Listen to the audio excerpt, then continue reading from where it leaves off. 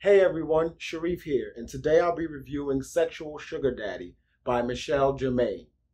This men's scent launched alongside Germain's women's fragrance, Sexual Sugar, and both are meant to be sexual, flirtatious scents.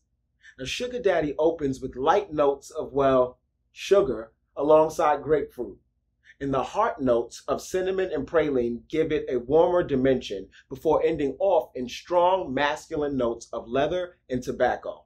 I recommend this scent for fall and winter nightwear, and I'm impressed with its longevity. That's all for now. I hope you enjoyed this review, and please don't forget to follow FragranceX on Facebook, Instagram, Twitter, and Snapchat, and please subscribe to our YouTube channel.